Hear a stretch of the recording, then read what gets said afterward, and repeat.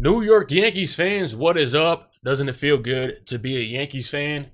Like always, it is Felix from NYYNEWS.com. Hola, ¿cómo estás? New York Yankees fans, right now, the New York Yankees are Thanos. Right now, the New York Yankees are unstoppable. Right now, no team in baseball can beat the New York Yankees. I don't care what team it is. I don't care what streak they're on, how hot they are. They are not beating the New York Yankees. I am going to make a prediction, like you heard in my previous videos. The Yankees will sweep the Red Sox. But I'm going to go further than that. The New York Yankees are not going to lose a game until they win 30 games, 31 games, 32 games. They are going to stay at 10 losses for quite some time. I don't see them getting beat right now. Folks, the addition of Torres, I keep talking about this. He's just a professional.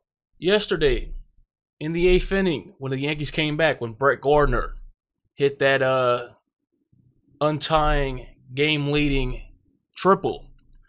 Look at Torres at bat. They threw him 4 balls into the ground. He's 21. He never swung at those balls. That takes discipline. That takes a professional.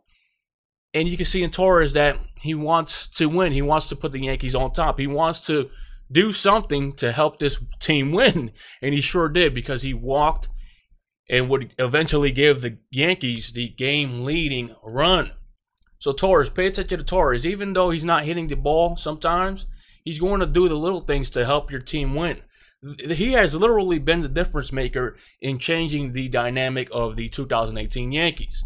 A lot of so-called experts out there want to say, oh, we told you so. The Yankees were going to be so goddamn good. But they're lying to you, because everybody knows that was paying attention. The Yankees started off 9-9 and were horrible. They were depending way too much on Judge, Stanton, and Sanchez. Now, they don't really have to worry about that. They just go out there and play. This has made the Yankees one of the best teams since, I'm telling you right now, since the 1998 Yankees. They are playing at that level. And if you ask me, if they continue to play at that level, matching the 1998 Yankees to the 2018 Yankees, you can't say the 2018 Yankees are a better team by far if they continue this streak that they're on. I know for a fact the Red Sox fans are hiding in the shadows, waiting for the Red Sox to beat the Yankees just one game so they could tweet me, so they could spam my videos. Haha, I thought you said the Yankees were going to sweep the Red Sox. Well, folks, that's my opinion. That's just my gut feeling that the Yankees are going to sweep the Boston Red Sox still, and they are.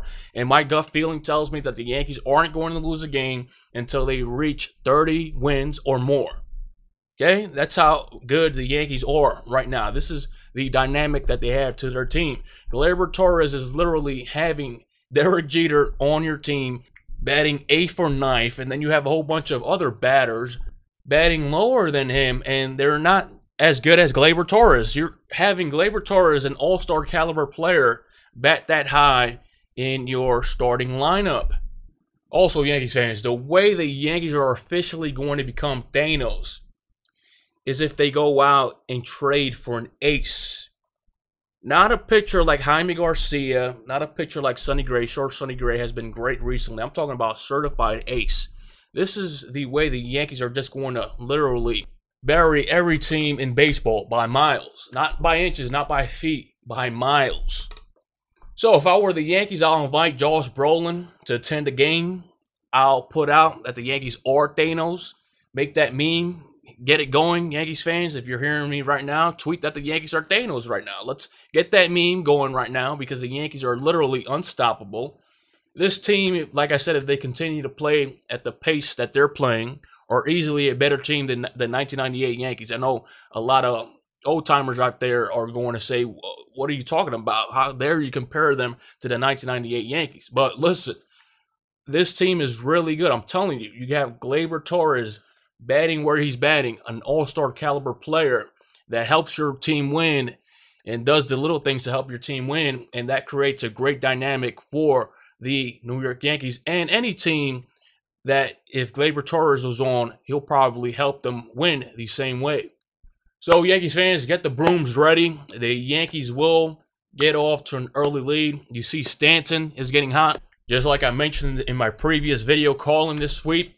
I mean, if you see how the Yankees are playing, it's just common sense. It's not me just talking hot air. Just pay attention to how the New York Yankees are playing right now. No team on earth can beat the New York Yankees. No baseball team. And no, it's not no situation like the Houston Astros, who I suspected last year of stealing signs. And this year, their pitchers are using some foreign substance. No, it's the team that keeps coming back. It's a team that, let's say, if you hit them early, they'll just come back. If you hit them late, they'll just come back. They're just winners. They're not a team that you suspect of cheating. They are a real team. This is not the Astros of last year. This team is really, really scary and deadly. How fitting that the Yankees in 1998 were so good, and how fitting that the 2018 Yankees are good as well. I'm not saying that they are yet the 1998 Yankees, but like I said, pay attention. They continue these win streaks. They continue to just come back from games, win games. You can't start comparing them to the 1998 Yankees, because we all know the Yankees have room to improve and add a starting pitcher, an ace. Also, I hear fake news about Zack Greinke potentially being traded to the New York Yankees. That's fake news. That's something fake a troll posted, and it just made the rounds on the internet. That's fake. If you see that, that's fake. The Yankees are not going to go after Zack Greinke. Like I said, if they go after anybody, it'll be a Michael Fulmer, maybe a King Felix.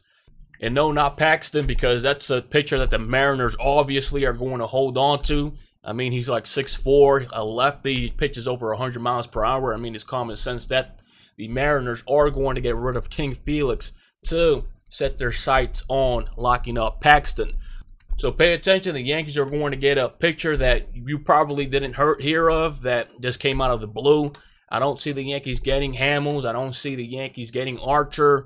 I don't see the Yankees getting the typical names that have been thrown out there all offseason long.